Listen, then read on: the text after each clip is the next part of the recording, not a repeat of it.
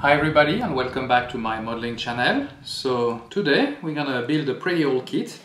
It's the lunar module from Airfix on scale 172.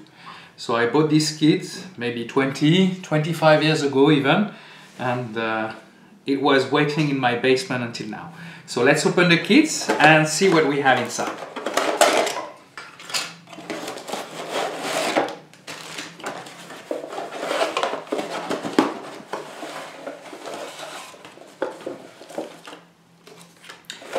So let's start initially with the instruction sheet. So it comes basically on a folding paper, and you have 1, 2, 3 and 4 drawing. It's all come pretty straightforward. First you have the initial assembly of the landing module, then you have the plate on the moon, then you'll have the upper part which will detach, and the final diorama. So altogether pretty straightforward, and we'll see what's going to come next. So I have a very clean sheet of decals, been pretty beat up through the years, but we'll see if we can restore it or how it goes. So you have the first lunar module, the Eagle, which was the 21st of July 1969, and the second moon landing. So, and an American flag and a couple of details, but not much. So let's see what's coming next. We're gonna check these. So the lunar plate comes in 2 parts, and I can see on the back that this was made by Airfix, and it was built in 1970. So as you can see, this is more than 50 years old mold, so might have some work to do on that to get a decent result. So now let's open the main box and see what do we have here. So we have basically the module itself will be in 2 halves, and the same for the base, which will come in 2 parts. Then what we have here is basically the ladder, the stairs, the feet and the legs, and of course we'll have some astronauts as well with their equipment. So for these, that's a pretty easy kit. We have about 1, 2, 3 and 4 screws and 4 main body parts who will be doing that diorama. So beside that you have 2 clear parts who will be basically the windows from the lunar model. So what I've been doing as well, studying a couple of pictures, I was collecting some chocolate gold color metal sheets as they were covering some leg of the module. So as you can see, I have different type of colors, of course coming from different type of chocolate brand, and I'm gonna use those around the lamp and see how it's gonna come out. So enough of talking, let's start building and see what we can get of that kit. So we're gonna start preparing our moon landing site. So we're gonna put those toe plates together, glue them, and then let it dry for a while. Then we are going to start our spacecraft. So we're gonna start initially with the lower part, with the rocket.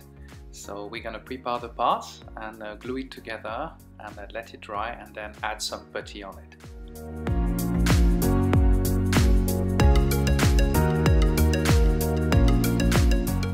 So let's start now to prepare the upper part of that spacecraft. So initially we're gonna glue those 2 parts together. This is where the astronauts were basically taking their part. And then we're gonna have to put some putty. I have to say that of course that kit was made in the 70s, so it's a pretty old one, so there will be a lot of correction to make a little bit later on. So now what we do, we are filling the gaps with the putty, and we are going to let it dry. While this is drying, we're gonna start to prepare the legs. So of course there was a lot of preparation just on the legs themselves, and then of course on the platform. There will be some sanding required, of course, and after that we're gonna have to prepare the base for the moon landing. So of course again some putty, filling the gaps, and try to get something look more realistic. So after that, I will complete the whole part of that of those legs. We will do the final assembly initially before adding some aluminium foil, colored aluminium foil.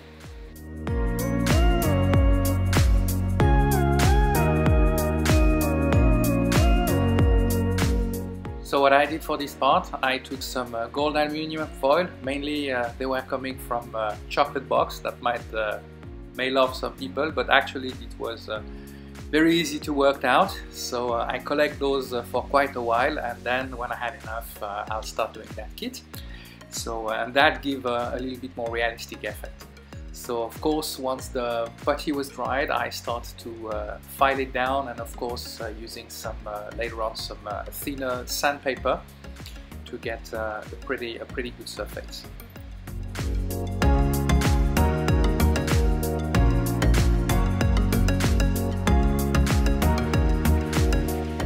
So now using some picture, you can see that the spacecraft was normally that gold paper was normally with a lot of wrinkles, so that's why I didn't get it really straight.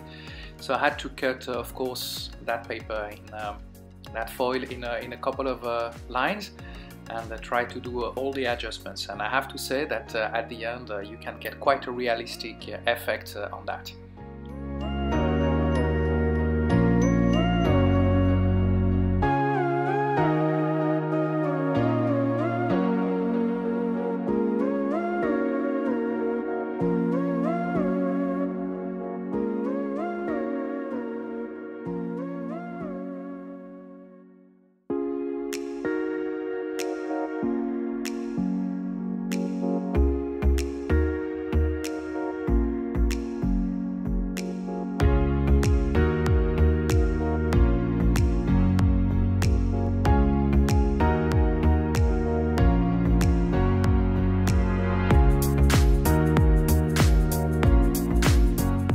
So now we're going to apply the aluminium foil to the landing pad, and for this you had to cut a few bands of this gold foil or aluminium foil to be able to get the proper result. And of course using some white glue will help, and then you have to do a bit of a filling.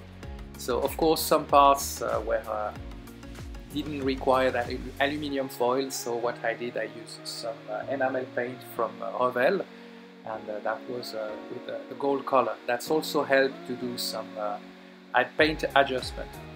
Some of the struts were also covered with a matte black color from Tamiya, as you could see on some other pictures.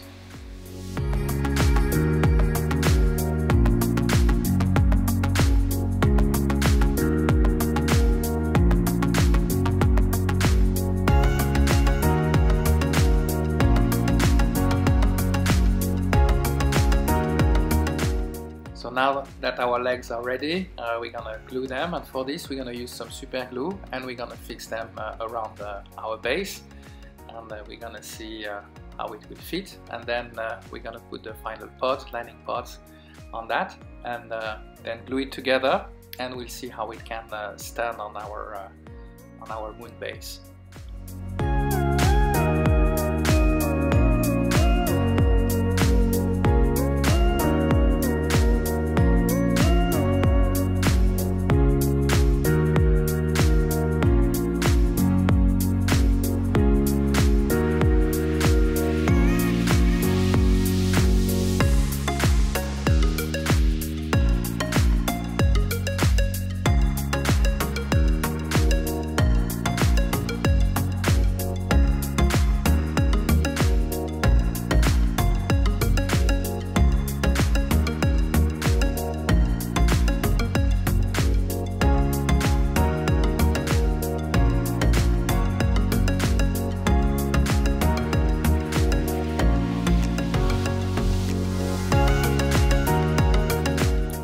It's now time to paint our moon landing plates. So what I will do is I will initially use some darker paint, and I will try to make some different shade on the moon landing side. So what that's going to give us more reality. As we all know, in the nature, I mean, the the ground is never uniform at the same color, so there is always different type of shades or colors or different colors on the dirt. So that's what I was trying to replicate, and I think it turned out pretty well when I see the end result.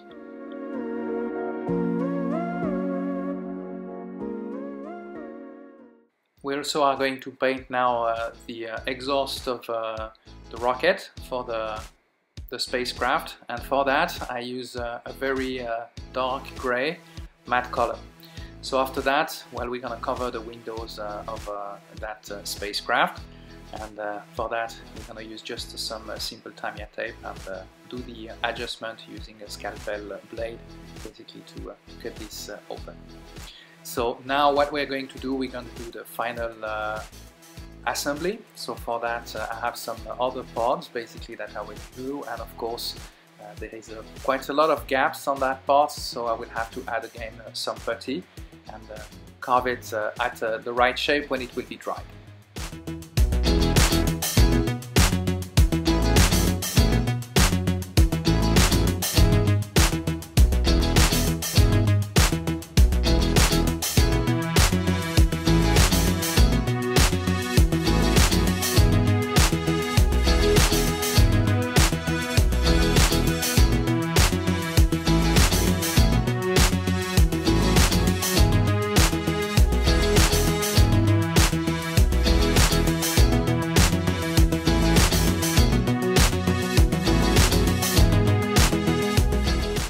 Now we are going to add also some more antennas, satellite antenna. There will be a satellite dish as well, and a couple of more details, of course.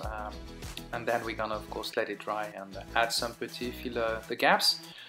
And after that, we'll be continuing and finishing, most probably coming to the painting part of that model.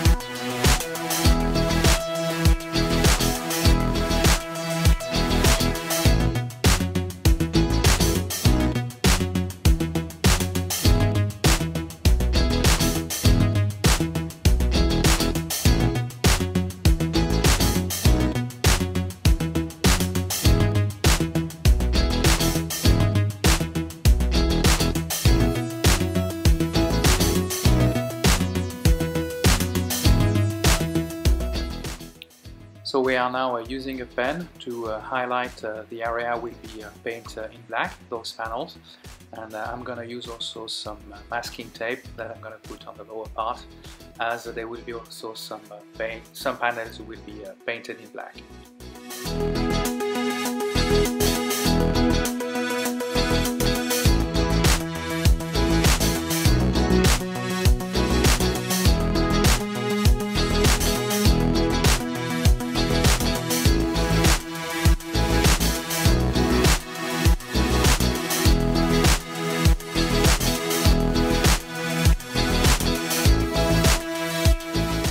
So now time to go back to the paint shop. So I'm gonna use initially some white paint to paint all my astronauts, and I will use a different type of white that I will use to highlight basically some shades on them.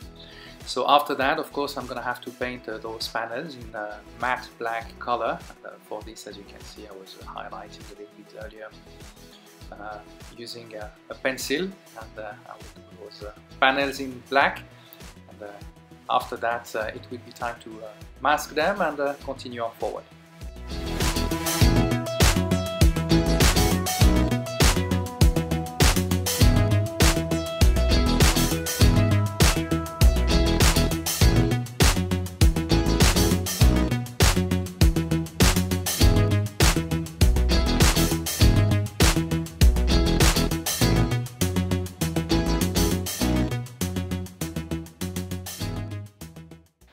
So after painting everything in dull aluminium color. Now I'm able to remove all those black panel, and we can see that we have a pretty nice finish on that mooncraft or spacecraft. So now we're gonna add some more colors and more details to our astronauts. For this I use the sun visor in a gold color, and after that we're gonna paint, of course, the gloves and things.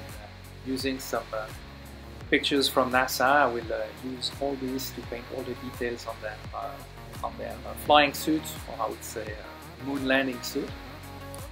And after that, it will be time to add some more touch-up and details.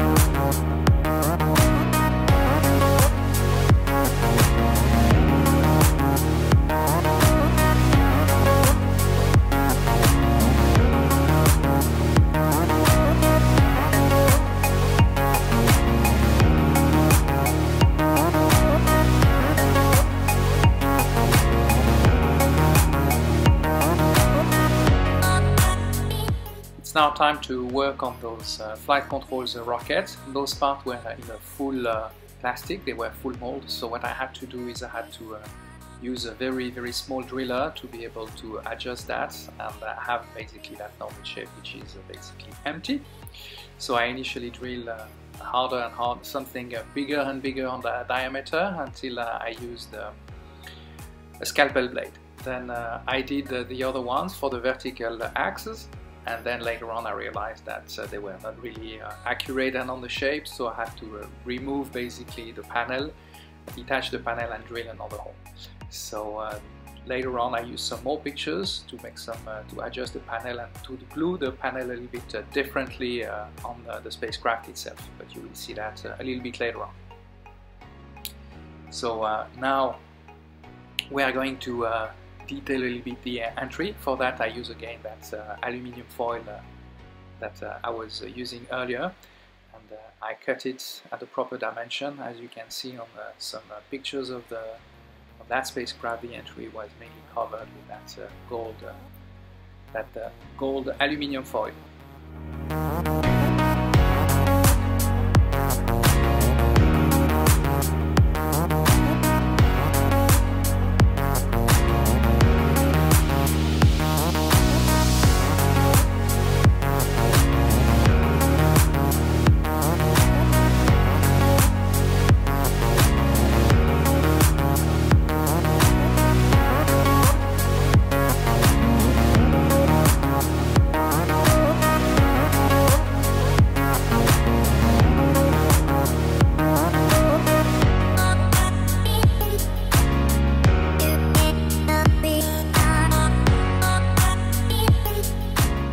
So now, as I was mentioning earlier, I saw that those retro rockets or retrojet were not accurate, so I cut them at the correct size. Then what I did is I separated them, and then I drill them, make them empty, and then of course add them directly on the spacecraft. Then for those side panel, they needed also some attachments, and for these, as you can see, I used some plastic cords or plastic cable that I cut at the right dimension, and of course there were some angles, so I had to work out with some wood support. And when they were dried, of course I finished the other side, be able to glue them, let them dry, and after that I used some super glue to fix them on the spacecraft.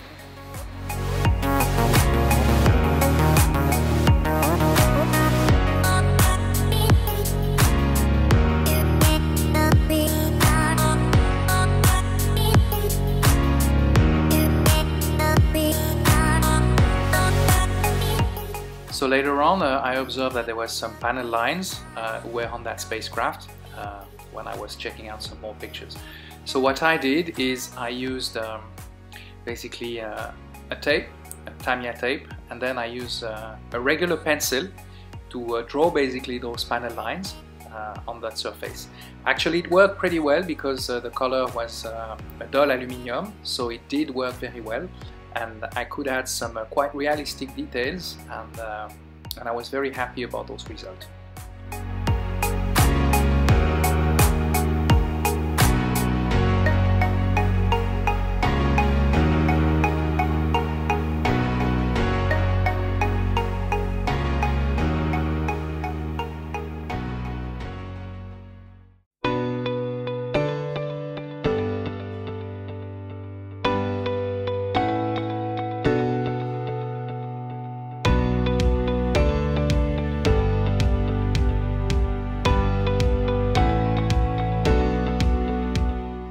It's now time for the final touch-up on that model. So the satellite dish was going into black, and I realized that toward the end of my build. And as I was regularly checking all those pictures on the internet, then of course we had the support for those panels, and they had to go in another color as well. So that was another little details that needed to be added. So we painted in dull aluminium color, and then finish up all the final details, and we'll be ready for display.